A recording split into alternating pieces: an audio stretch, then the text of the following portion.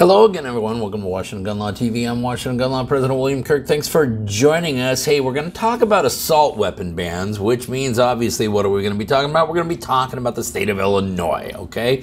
And we're going to be talking about two specific cases out of the state of Illinois. We've talked about them both before. One's Barnett v. Raoul, and the other one is Bevis versus City of Naperville. Now, as we know, those two cases and a couple others are all currently on petition to the United States Supreme Court, begging to be accepted for review so we can once and for all duke it out over the constitutionality of both assault weapon bans as well as high-capacity magazine bans. Now, as you know, there's already been some other people coming to the party, specifically law enforcement. We talked about both the Illinois Sheriff's Association, and then we talked about the National Police Association, which also weighed in with amicus briefs on a couple of these cases where they said, hey, we really need the Supreme Court to take review of this, and by the way, when you're at it, throw these bans out. This is an entirely different tune than we've seen before. We're seeing more and more law enforcement, or those associated with law enforcement, weighing in on the side of lawful and responsible gun owners. It's a very positive trend,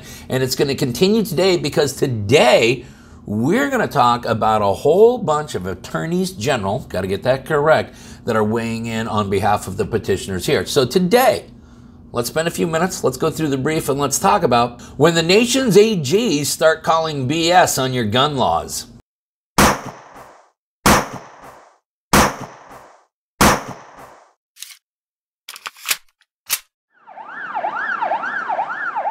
You watch the news, you read the headlines, and you know it for yourself. Your community is less safe than it was just a few years ago. So you decided to purchase your first firearm. But like everything else in your life, you wanted to do this lawfully and responsibly.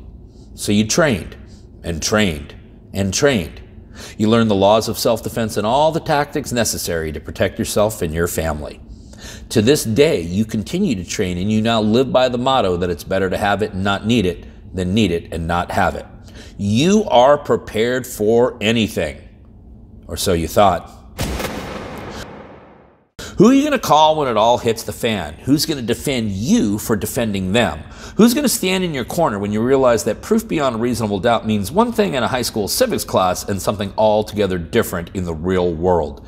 Introducing Right to Bear, self-defense coverage that protects you so that you can protect them. With an attorney-answered hotline, you will always get a confidential conversation with your state's attorney. There are no cap limits for either criminal or civil defense. All forms of self-defense are covered, so from a fist to a firearm, you are protected.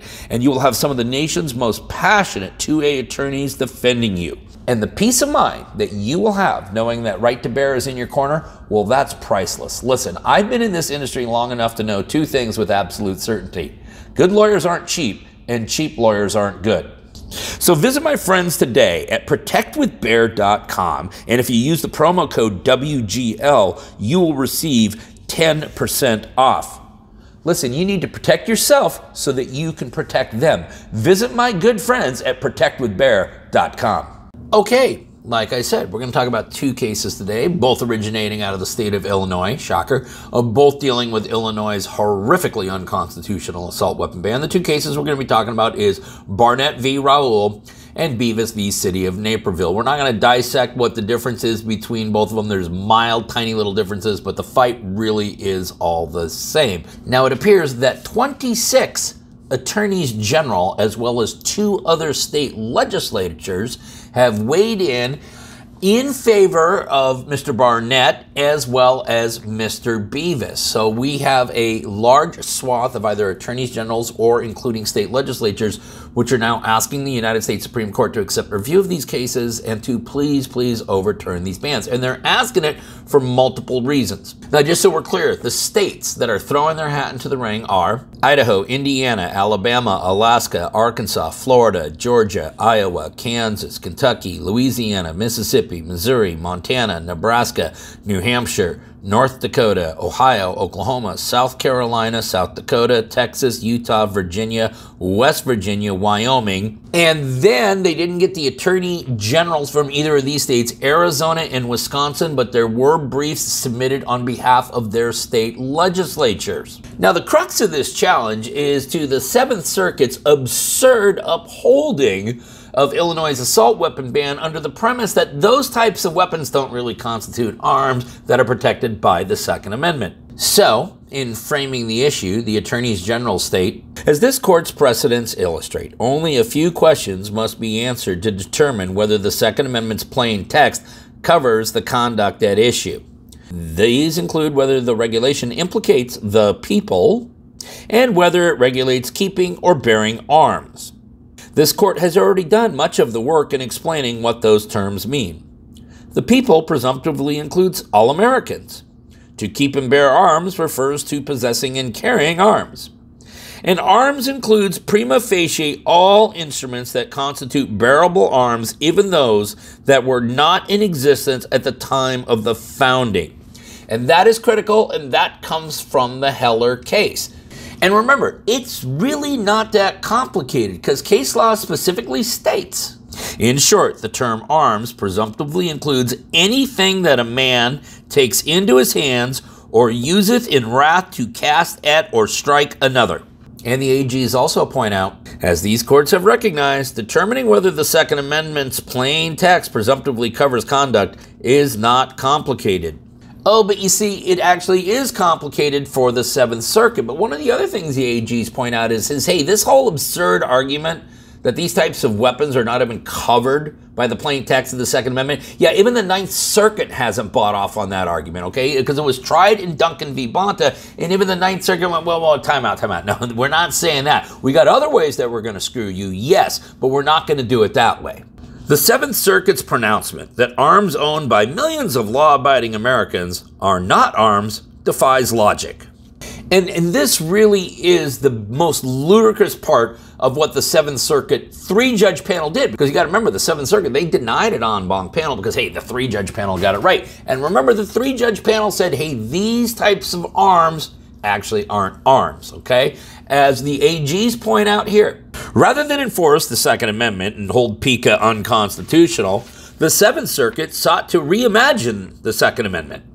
It created an atextual carve-out from the term arms for weapons that judges deemed too militaristic.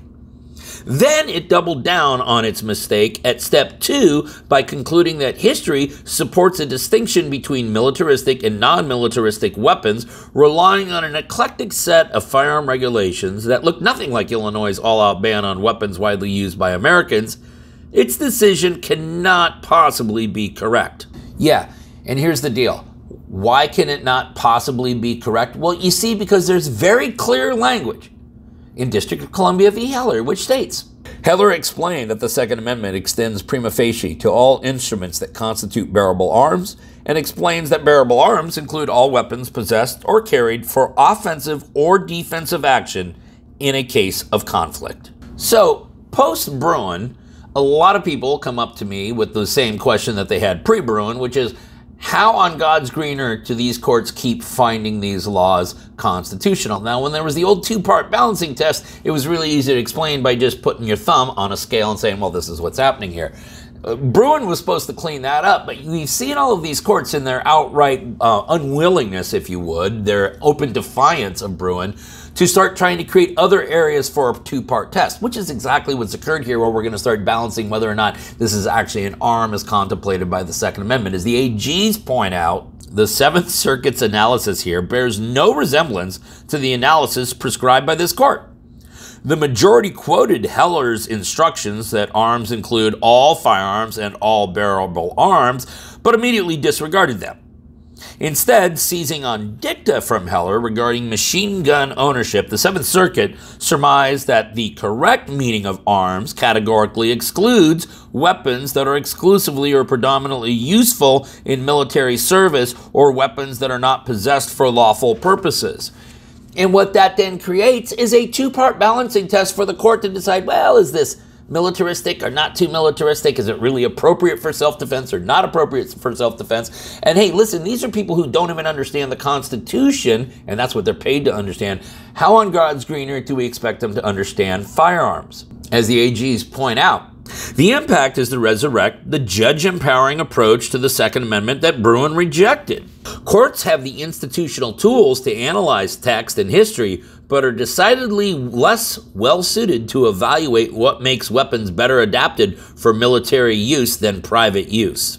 And let us also remember that if we were to accept that logic, that somehow or another the AR-15 is so similar to the M16 that courts can ban it. Let us remember that just about every other platform of firearm, in fact, every other platform of firearm, has had some type of military application as well, including the handgun. Which means all you need is a renegade court with this out-of-control balancing test, and determines then that, of course, all of these weapons are far more useful for militaristic use than civilian use and therefore can be banned. The Seventh Circuit's conclusion that militaristic weapons are not protected is wrong and illogical. And that just sums up the point that we previously made, which is hey, where does that slippery slope stop? And as a matter of fact, if you really worry about giving any of these courts a balancing test and what they could do with it, consider what the AGs point out here. There's a good reason why the Second Amendment protects many so-called militaristic arms. The framers included the right as a strong moral check against the usurpation and arbitrary power of rulers that would enable the people to resist and triumph over them. Yes, that's right. The Second Amendment, shockingly, was not designed just to protect hunters. No, we have to remember when we wrote the Second Amendment, which is at the conclusion of a very long and bloody war against a tyrannical empire ruled by a king. We established a new form of government. Do you think we might have just put a kill switch in there just in case, you know, that alternate control delete? Yeah, it was written way back at the time we drafted the Constitution.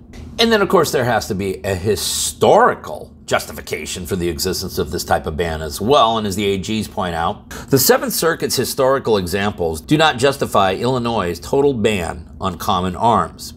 And wisely then, the Attorney Generals also argue, the Seventh Circuit purported to discover a historical basis for the PICA only by climbing to the highest levels of abstraction. In comparing historical regulations based on why they burden the right to armed self-defense, the majority reasoned that 1. The PICA is meant to protect Illinois communities and protect public health, safety, and welfare, and 2. There is an unbroken tradition of regulating weapons to advance similar purpose. Put another way, well, we have previously regulated firearms under the guise of we're trying to save lives, so there's a historical tradition for it, so we continue to be able to lawfully do it. And then ultimately, the AGs do a wonderful job, just similar to what the law enforcement agencies did in their amicus briefs as well, which is saying, hey, listen, this is a matter of imperative importance. We need to get this understood right now. We need to define this right now because we in the law enforcement community need to understand where our rights begin and where our rights end. As they put it, the states, their citizens, and businesses require clarity on what conduct the Second Amendment covers. Amici need this court to intervene. Not even 2 years ago, the court cleaned up the confusion and waning respect for the Second Amendment that had been brewing among lower courts since Heller and McDonald. It should act now to prevent a similar problem from escalating to that degree. Kudos to all of the attorneys general and state legislatures who weighed in on it. There are 2 cases where you can find this memorandum: Barnett v. Raoul, Bevis v. City of Naperville. We will link it up down below so that you can geek out on it for yourself. If you got any other questions about this or anything else related to what's left of our Second Amendment rights, you guys should know how to get a hold of Washington gun law by now. If you don't, that's okay. That information is down there in the description box. And then finally, let's everyone remember that part of being the lawful and responsible gun owner, like we talk about all the time here, is to know what the law is in every situation, how it applies to you in any instance that you may find yourself. Until next time, thanks for watching. Stay safe.